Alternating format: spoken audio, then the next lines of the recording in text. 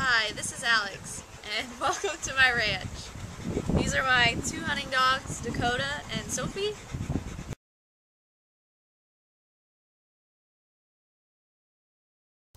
So this is our ski range, and there is the high house, and there is the low house, and I'll demonstrate what's going to happen. There's going to be a clay pigeon, and it's actually orange, and it's going to shoot out. So here you go. So now we're at the ski range, and I'm going to shoot from the low house and try to hit the pigeon, and that's basically it. Oh, and I yell pull whenever I want the pigeon to come out. Pull.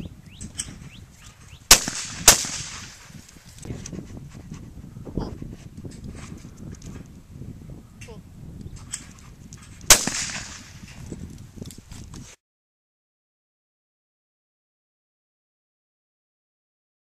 Alright, now we're about to get ready to go hunting. So first, you got to get your game bag, which holds your shells and your birds whenever you get them. Put that on. Then, these are the leggings, and you have one for each leg, and it protects you from snake bites and also stickers or cactus. You put those each.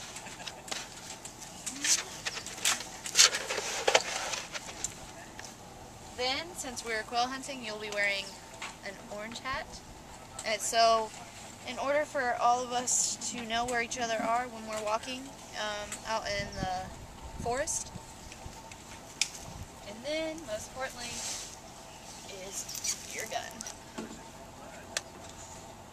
Alright, so this is how you're going to load the gun. So on this gun, this is what opens it up. You grab your two shells, put them in, and you just close it. This is your safety, so when you're about to shoot, you push that and you pull the trigger. Alright, so now we ride in the truck until we either find birds or figure out where we're going to walk.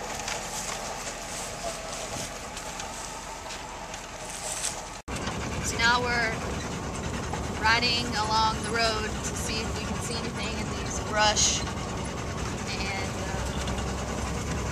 if not, then we're probably going to walk again. So we'll see what happens.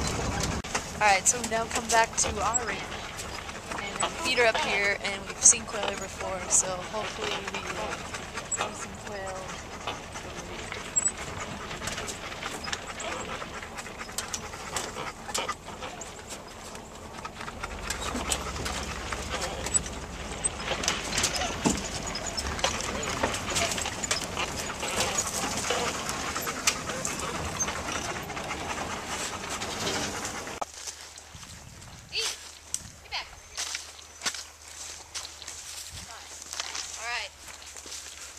Walking to see if we can find some birds out here.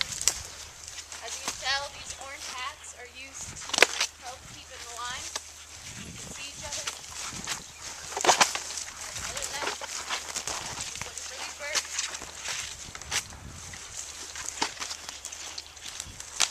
So luckily this morning we actually ended up getting some quail, and right now it is quail season. It's the very end, and this is what a quail looks like.